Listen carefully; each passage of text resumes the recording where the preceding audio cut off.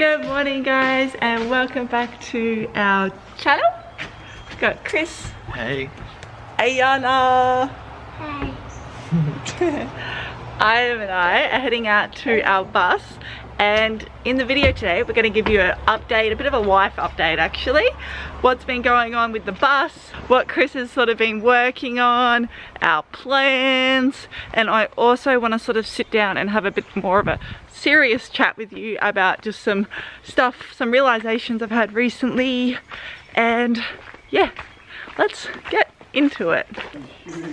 He's asleep. He loves sleeping in these wraps and he doesn't like sleeping not on me or Aya or Chris. Alright, so this is the setup we've got here. Yeah, there's a bit going on. I'm going to show you inside. It looks like it's a long way off, Chris.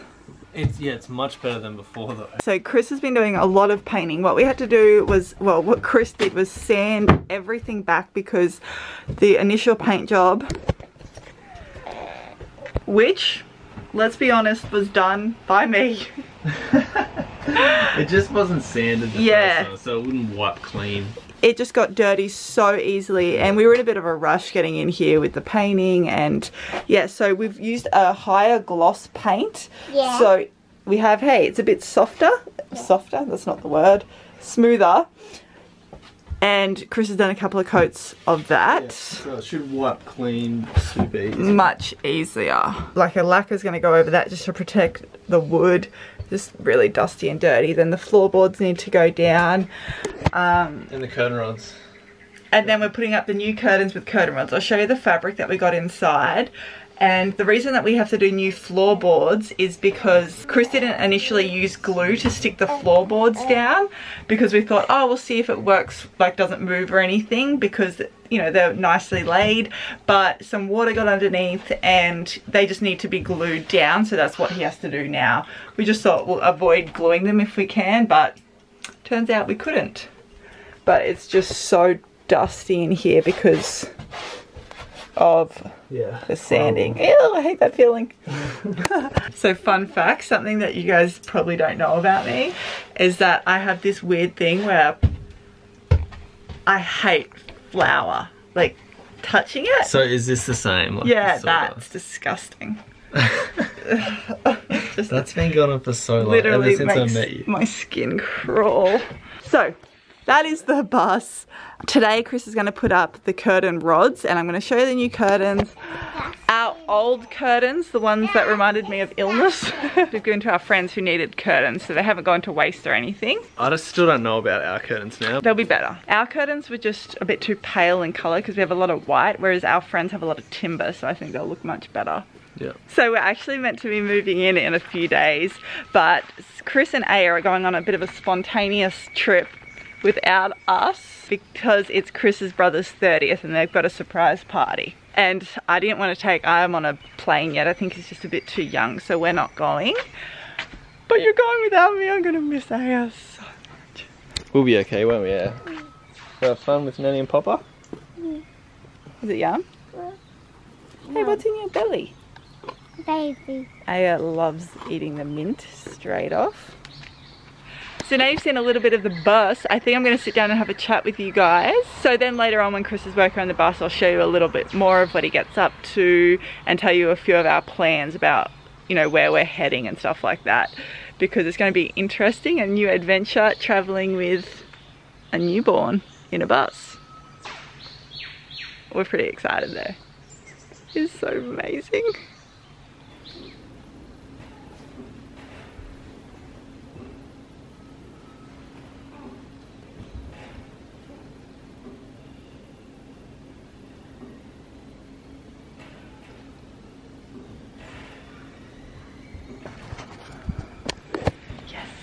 Nailed the transition. Hey little man. So I just tried to sit down and start speaking like 5 times and I just did not know where to start. So I'm going to come straight out and say I think I am somewhat addicted to my phone. I hate even saying that because it just doesn't feel good, but at the same time, I honestly think it's the truth. Of course, he's waking up right now. Let me pick him up. I meant it when I said he really likes just sleeping on us. Alright, so I'm gonna try to keep chatting with you. We'll see how it goes. Okay, Chris has just taken the kids outside just for a second so that I can chat to you, because that was gonna be nearly impossible. So basically, yeah, what I just said, I feel like I'm somewhat addicted to my phone. Doesn't feel like the best to even say that, but I think it's the truth, and it's something that I need to look at more and sort of let go of. So I just basically find myself going to my phone constantly, at the point where one of the first things I do in the morning, you know, after we wake up and I feed Iam and stuff, is to like walk out into the kitchen from the bedroom and check my phone. And then throughout the day, particularly when I'm breastfeeding, I'm scrolling on my phone, and I just don't feel that good about it, and I'm wasting so much time. For me, when I'm consumed by a phone or a screen, I'm not feeling inspired to create, because the inspiration that I get is from being present in my life and seeing the beauty all around me. So I basically, when I'm just being unconscious and mindlessly scrolling, that's taken, and I really don't want that. Like I said in another video, I've sort of got some projects, and I am trying to write a lot more. I've gotten back into a really good journaling practice in the mornings, and I'm just reading the most incredible book that actually really highlighted this issue for me. So I want to talk about this a little bit more in depth, because I think it's really important. We're moving into a bus, right? So we have to get very clear on possessions that we own. Everything has to bring value for us to make it worthwhile, you know, putting it into the bus and traveling around with it, because we're just so limited with our space. And what I find is the more I'm on my phone, the more I'm scrolling, the more I am comparing myself to other people, comparing our lives, and ultimately the more I want, because when you're online, you're exposed so much more to things and possessions and advertisements and stuff like that. So I find that I want more and more. Like, I've got more desires. I feel like I need more, like, clothing, and I'm like looking at clothing. I'm looking at what other people are wearing and being like, oh, I would love to have that. Which obviously isn't ideal when you're moving into a bus, but it's not that either. It's not ideal when you're living in a house and you have the space as well, because basically the whole desire is rooted in this belief that when I have something, when I attain something more, I'll be happier.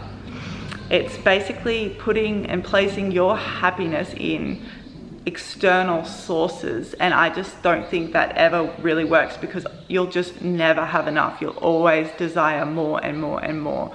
When we first moved into our van, we were not in a position where we could like financially afford a lot of things, and also we sold so much so we could actually try that lifestyle out.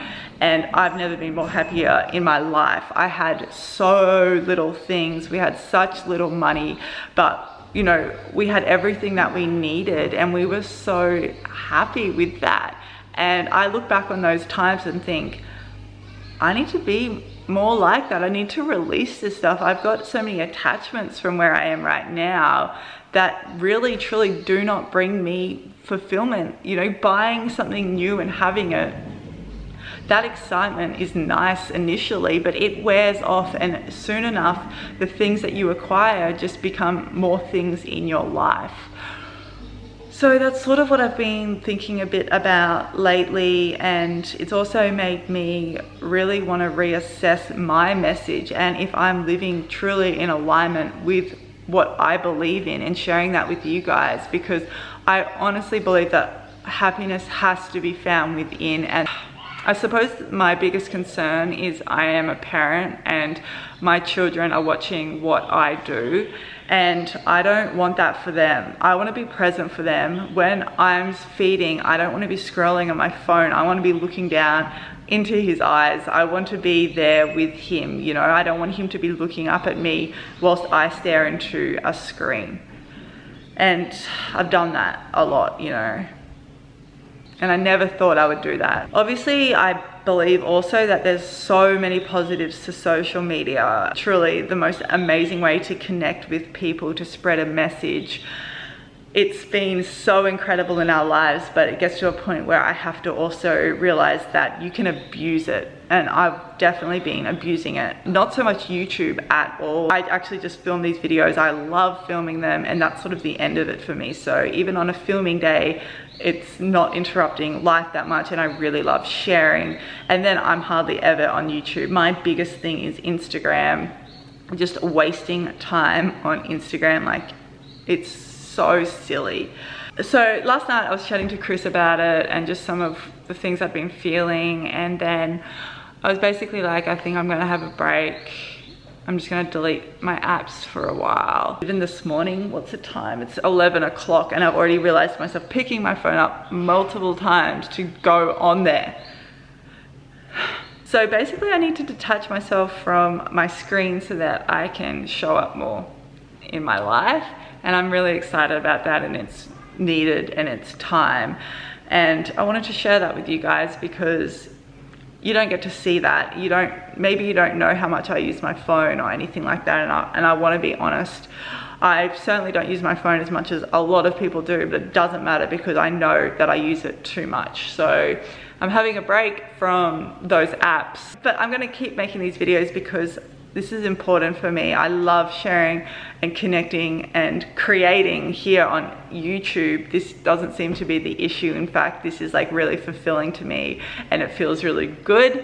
But the other mindless scrolling stuff, it doesn't feel good. You know, maybe you do relate. Maybe you can see yourself in me and what I'm saying. And then, yeah, maybe we can take a break together, see how we go. But yeah, that's basically what I wanted to say. Chris is gonna go work on the bus now. I'm gonna hang out with the kids. I'll pick up the camera again later and carry on this video. So yeah, thanks for listening, guys. Chris got him back to sleep, so let's see how we go this time.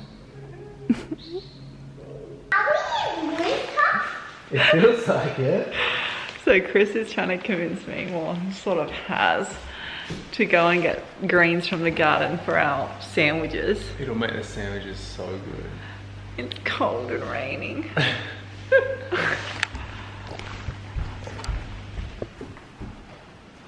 All right. Woohoo! Mommy's away.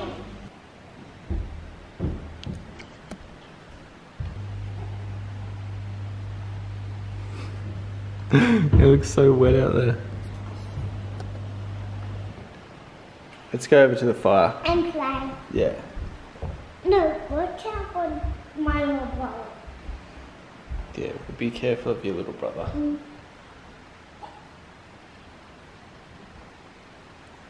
He's so cute.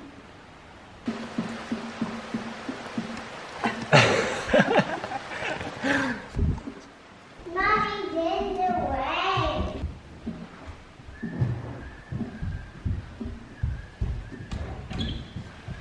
Mommy, you're so wet. I got the greens.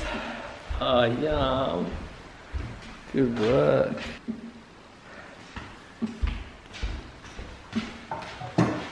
Does anyone else have like first breakfast and then wait a few hours and have second breakfast, but it's not quite lunch yet? Is that just us? Isn't that just like eating every 2 hours? Daddy, Yeah, Bubba. I love you. I love you too. So these are our snacks. She's got some sourdough toast with avocado, onion, tomato, sauerkraut, lots of greens from the garden, some basil. Yum. Alright, so I've just come back to the bus. I wanted to show you guys what we had planned for the curtains. And I was going to say, see what you think, but you know, you can't comment on our videos at the moment, so I miss hearing what you guys have to say, honestly. But yeah, we're going to go with curtain like rods this time, and they'll go up like so, and then just like a regular curtain, you know, will go across, as opposed to like our old curtains, which remind me of like, I don't know, I just didn't like how they had to be sewn. So hopefully this works. a lot better and looks nicer. So this is just gonna have like the fabric is simple fold over, like a loop thing that's gonna sit on these rods. So hopefully Chris can figure out how to get those in. But yeah, I'll just go like across here. The other thing I forgot to say earlier is that yesterday Chris took the bus to get a full service and it's in really, really good condition, which is always nice to hear that the engine is good. And we've also took it in to get some guys to put together some steel brackets for the shelf that's going to go up there in the kitchen, just to make sure it's like super, super sturdy and can hold weight. So they're getting built at the moment. We'll pick them up in a couple of days and then Chris will finish building that shelf. But yes! Is it coming together, babe? It is, slowly. I don't know how I'm going to do the curtain rod. Oh, this is still wet and I just put it on my own. Iam is just inside sleeping, so I'm going to go in, back to him. I'm going to show you the curtain fabric, so let me get it. That's it. There's more colour to it than our old curtains, but it's still like a very natural colour, and this is like block out. But yeah, I still need to sew them. Help. Alright. Here is Iam. Hey, you still sleeping?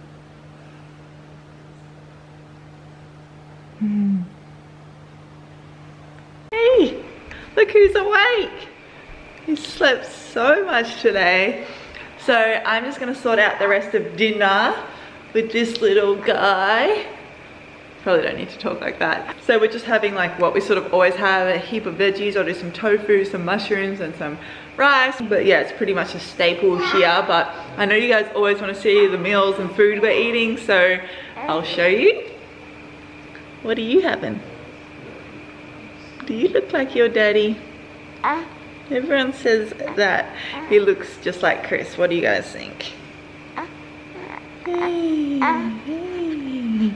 So I just want to show you how I cook tofu. I just dice it up and then I like make it kind of golden brown on the outside. And then I add tamari. We use like a salt reduced tamari. It's like, wow, okay. We need tamari, Chris. So yeah, put like maybe a tablespoon of tamari, a dash of maple syrup, and then we got some limes off the tree outside and a big squeeze of lime juice. And then I'll fry that up for a bit longer and that's it. Yeah, then you just cook it till it sort of goes golden on the outside and a little crispy, and that's it. I've just got some mushrooms in here as well. But yeah, it's really, really yummy. Alright, this is dinner. So we have that tofu, we've got greens from the garden, we've got pumpkin, potato, roasted. We just do it in a little bit of oil. Then we've got some mushies, some rice. We don't have much avocado, but Aya scored what we did have. And that is it. Okay, last minute, Chris is making a cashew, sweet chili cashew aioli. It makes the meal so much better. But it's not ours, right? It's out of, recipe is out of this book. And it's amazing. Yeah. Alright, so we've got the cashew aioli. We've got a very hungry Ayana. And a very hungry daddy.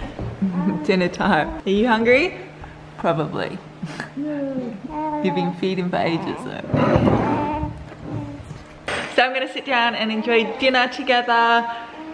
Wrap this video up. Thank you guys so much for watching, for listening to me ramble earlier, listening to the bus update, following along, being here, supporting us. You guys are amazing. Thank you, and we will see you in next week's video. Bye guys. Say bye. Bye. Bye guys. You gonna say goodbye? Not yet. Maybe one day. Love you guys.